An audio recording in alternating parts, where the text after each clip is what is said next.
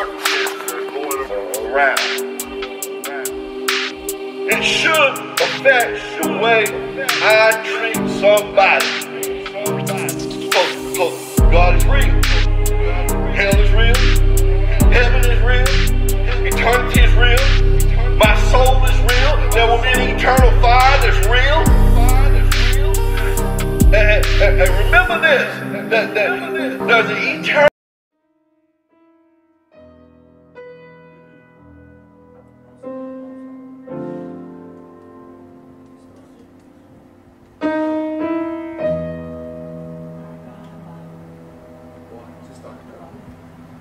Water you turn into wine.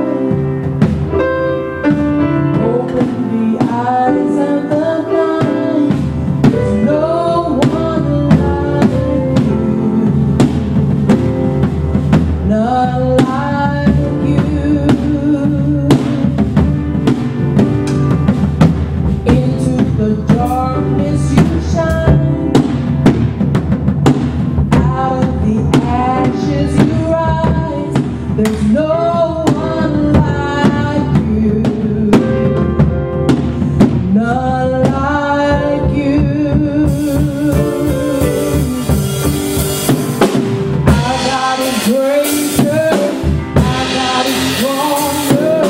Got you higher than any other. I got it all. Awesome and power I got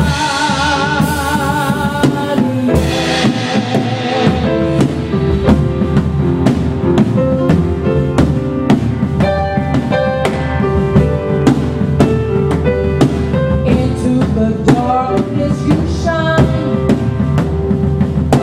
Out of the ashes we rise. There's no one like you. None like you. I got it greater. I got it stronger. God, you are higher than any other. I got it healer. Awesome power I got. I got it greater. I got it stronger. God, you are higher than any other. I got it healer. Awesome power I got.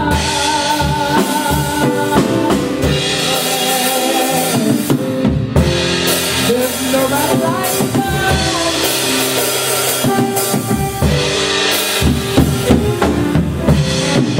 God is for us, then who can ever stop us?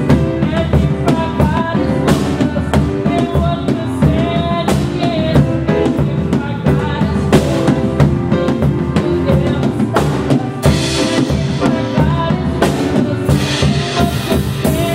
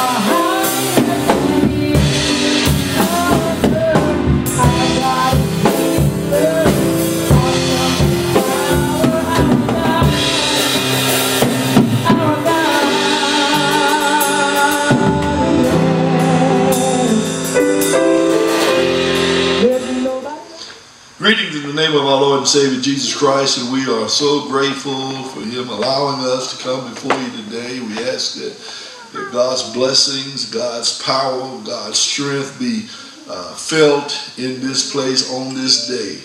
We ask that you just bear with us a little while, and we're going to try to bring forth a word that is a life-giving word today as we go forward. First of all, let us pray. Eternal God, our Father, we thank you for this another day. We thank you, God, for all that you're doing, Lord, and we just thank you for allowing us just to come before you one more time. Lord, we ask that you use this moment to help to amplify your word throughout the world, God. We ask you to touch and to anoint and to make people better, Lord, just by listening to your word. And God, it's all about you.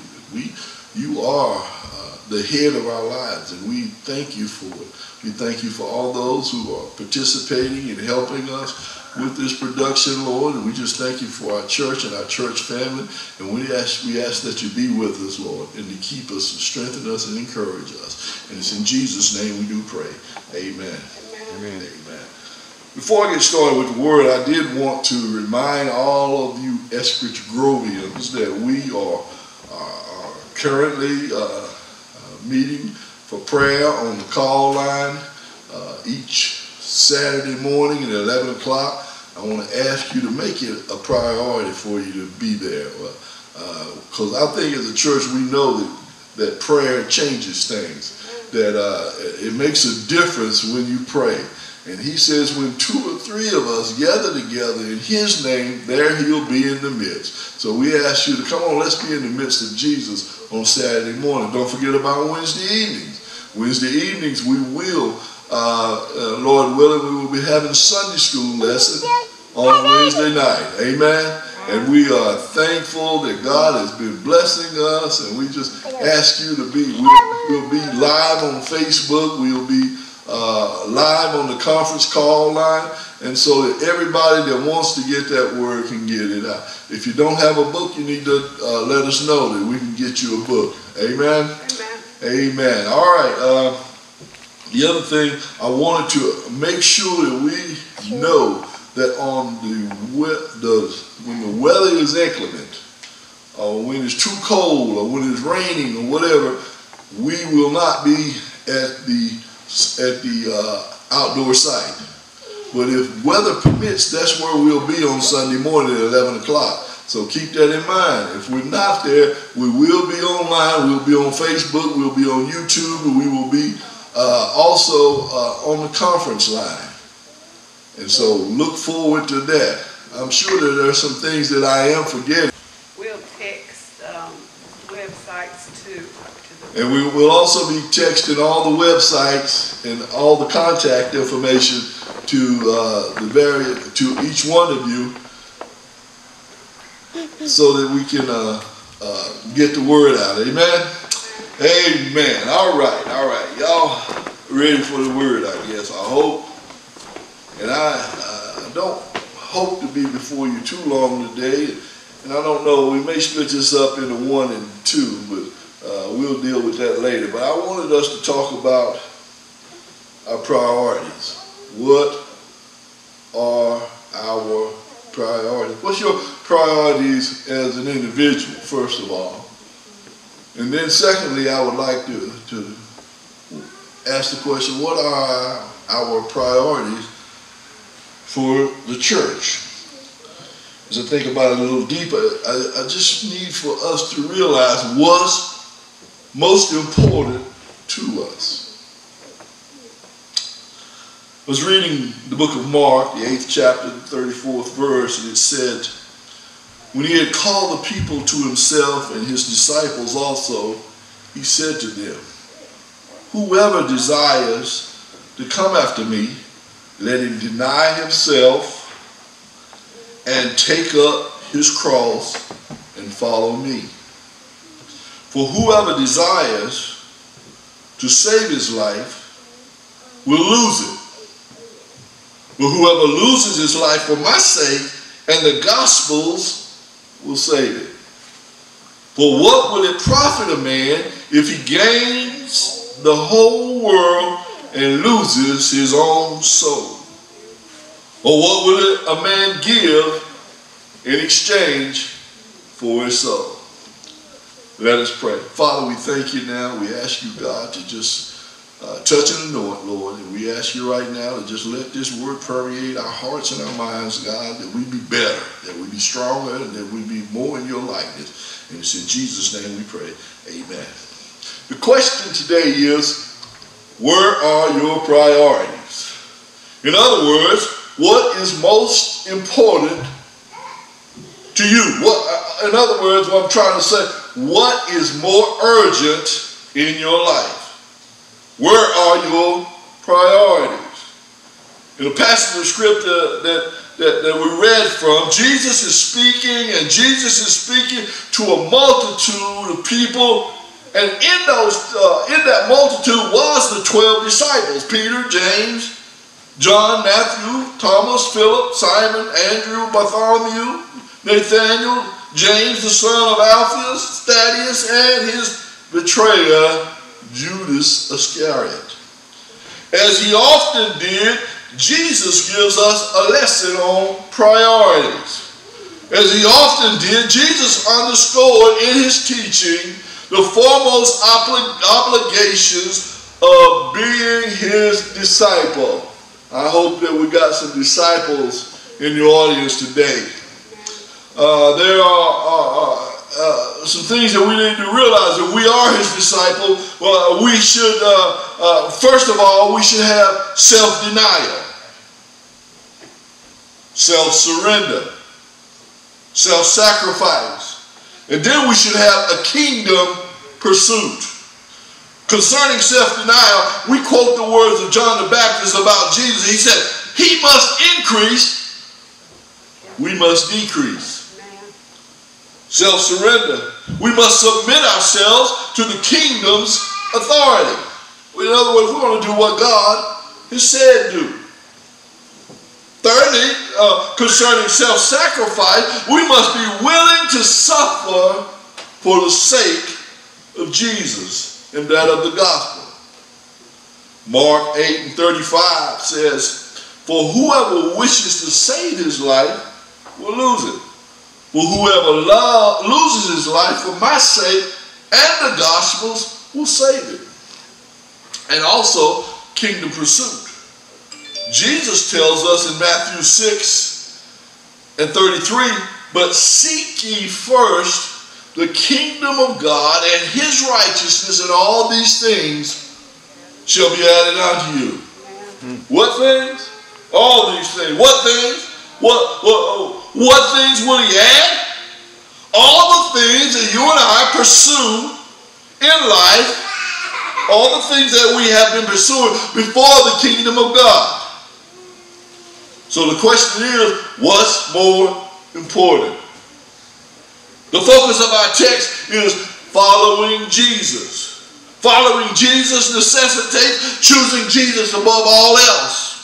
Following Jesus entails placing Jesus before all others, including, according to Jesus himself, your mother, your father, your sister, your brother, your spouse, your children, yourself. Following Jesus is making Jesus the Lord of our lives.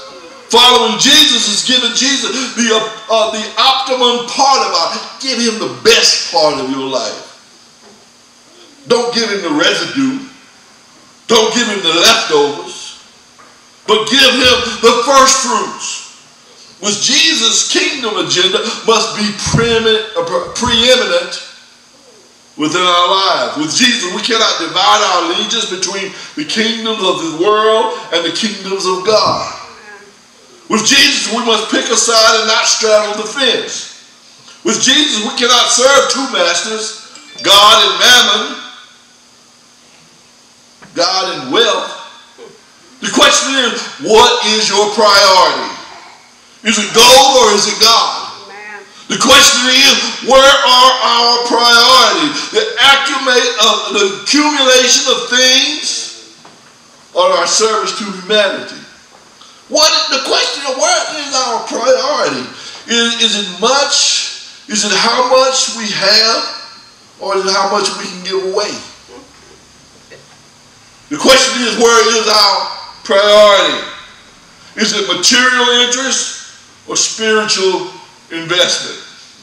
The Bible teaches the emphasis on spiritual investment. Jesus said, lay not up for yourself treasures upon the earth, where moth and rust doth corrupt, where thieves break through and steal, but lay up for yourself treasures in heaven, where neither moth nor rust doth corrupt, and where thieves do not break through nor steal. The Bible says, if ye then be risen with Christ, seek those things which are above, where Christ sitteth on the right hand of God. 1 John 2:15 says, love not the world, neither the things that are in the world. If any man love the world, the love of the Father is not here in him. For all that is in the world, the lust of the flesh, the lust of the eyes, and the pride of life, is not of the Father, but is of the world, and the world passes away, and the lust thereof. But he that doeth the will of the Father abides forever. Jesus says life is more than just food, and the body more than just clothing. We are advised to put more value on our relationship with God more than anything else. We are advised to consider what matters most in life. The eternal reward of heaven, the temporal pleasures of the world. What matters most? What do you really want? The psalmist says, I'd rather be a doorkeeper in the house of my God than to dwell in the tents of wickedness.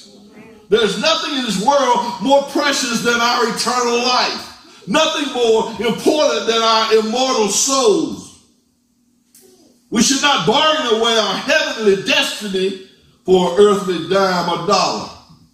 In other words, none of us should compromise or concede the privileges of salvation obtained at the cross of Calvary through the blood of Jesus for the indulgences of the extravagances of this world.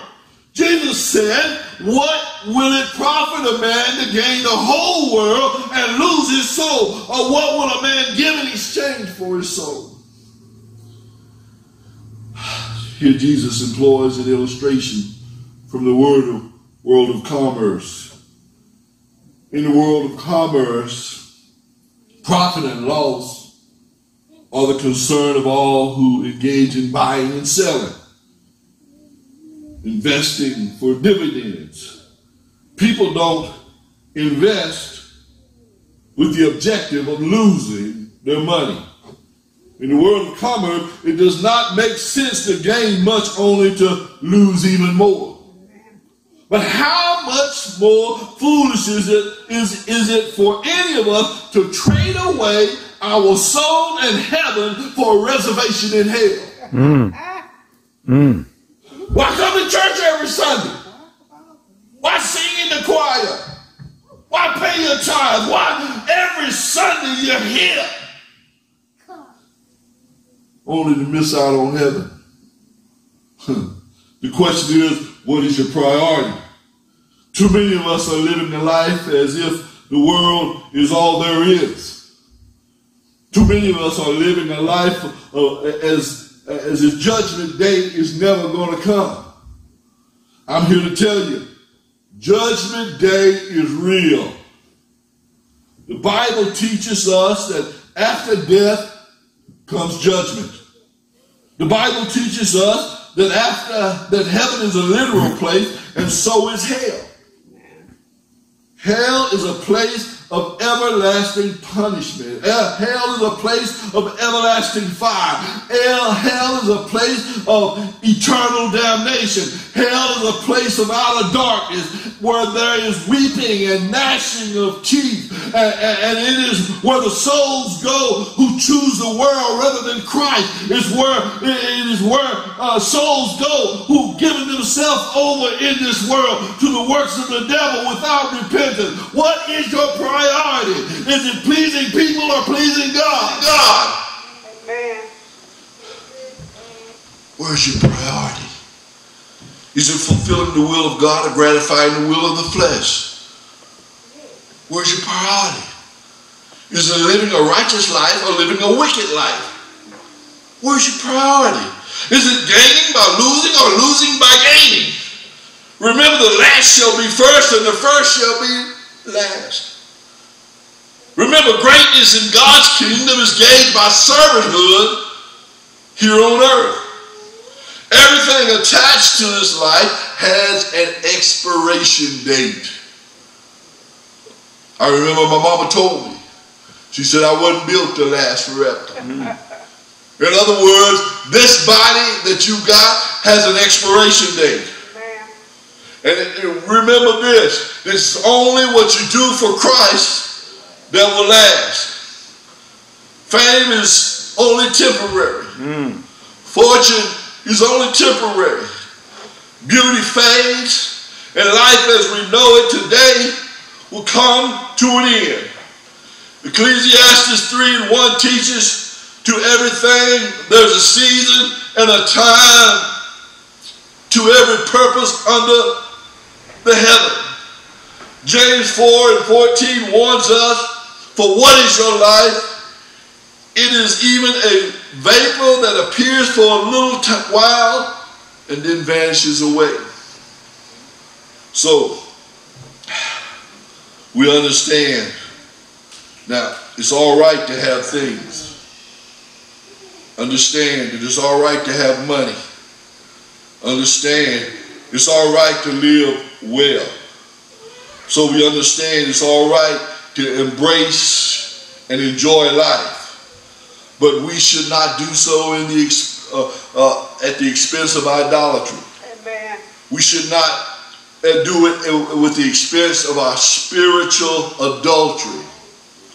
We should not do so at the expense of selling our soul. We should not do so at the expense of forfeiting eternal life. I'm here to tell you, church, listen, nothing is worth it. Nobody is more important. Not our parents, not our children, not our spouse, not our boo, not our job, not our career, not our siblings, or our friends. Think about it. What is more important than your salvation? What is more important than your redemption? Think about it. What is more important than heaven? What's more important than eternal life? What's more important than your name being written in the Lamb's book of life and staying there? What's more important than hearing the Lord say one day, servant, well done? What's more important than experiencing God's grace and His mercy? Is there anything more important than to know that it is well with your soul?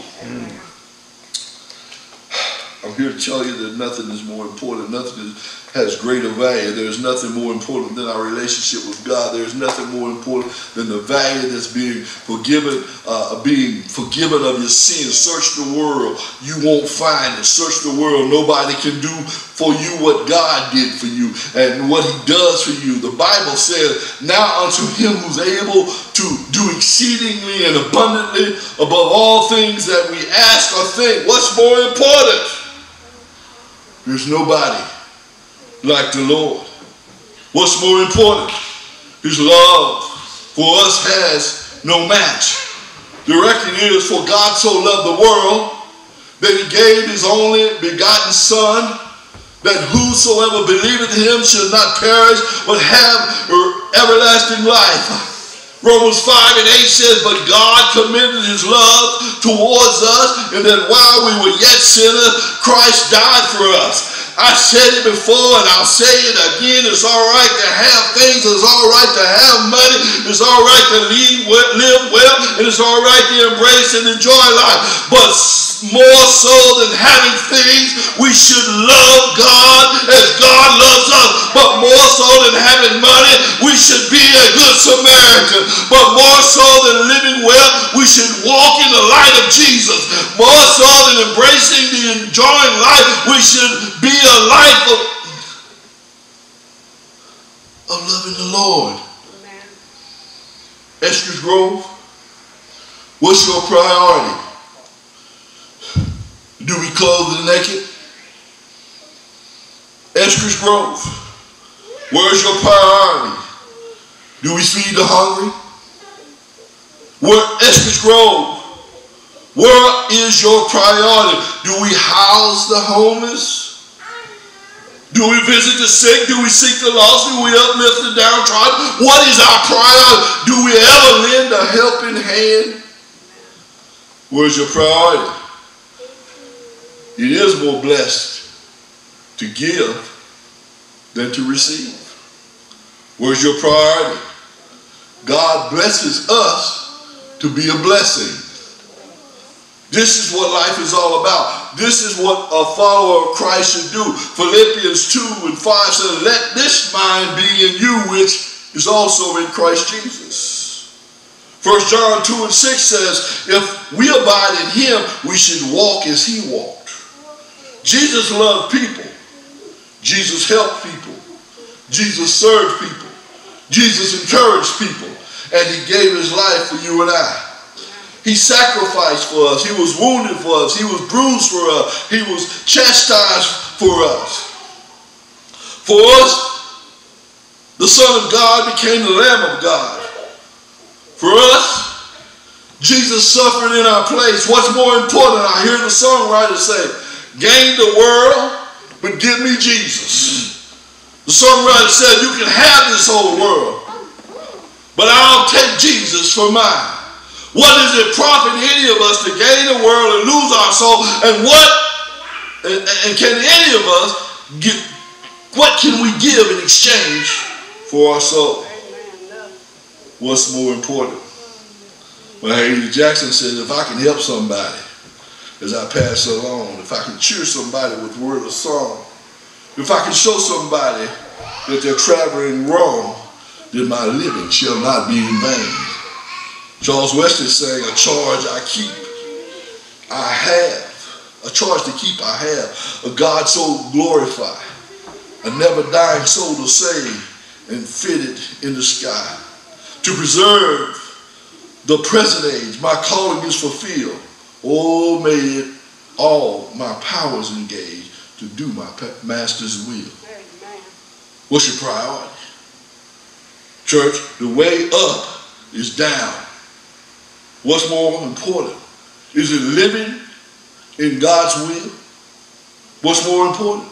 Is it serving in this present age? Is seeking God's kingdom? Nothing is more important, so let nothing be more important. Christ said, deny self, take up cross, and follow Jesus. He said, deny self, take up your cross, and follow Jesus. Deny self, take up your cross, and follow Jesus. As you grow, take up your cross and follow Jesus. Like Paul, press toward the mark of the prize of the high calling in Christ Jesus. It's the cross before us, the world behind us. No turning back, no turning back, no turning back. Job said, I know that my Redeemer lives, and he shall stand at the last day upon the earth. And tell somebody what's more important. Ask somebody, is it Jesus or is it heaven? Is it eternal life or is it the will of God? Paul said, Lord, we thank you for all the blessings and all the people. And God, we pray that your word go out and that it's planted in good soil. And it brings forth an abundant blessing. It's in Jesus' name we pray. Amen. Amen.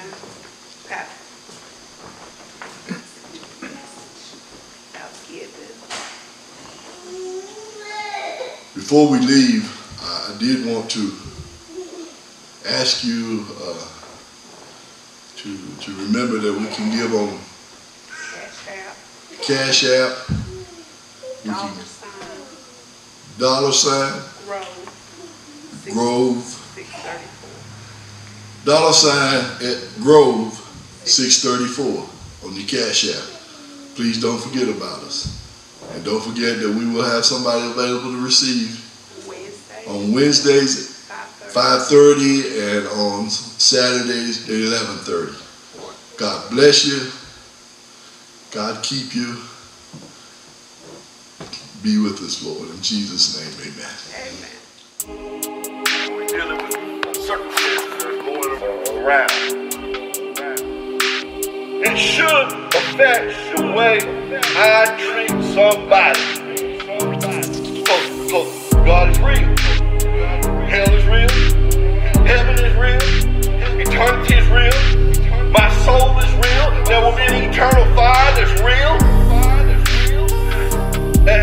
Hey, remember this, that there's an eternal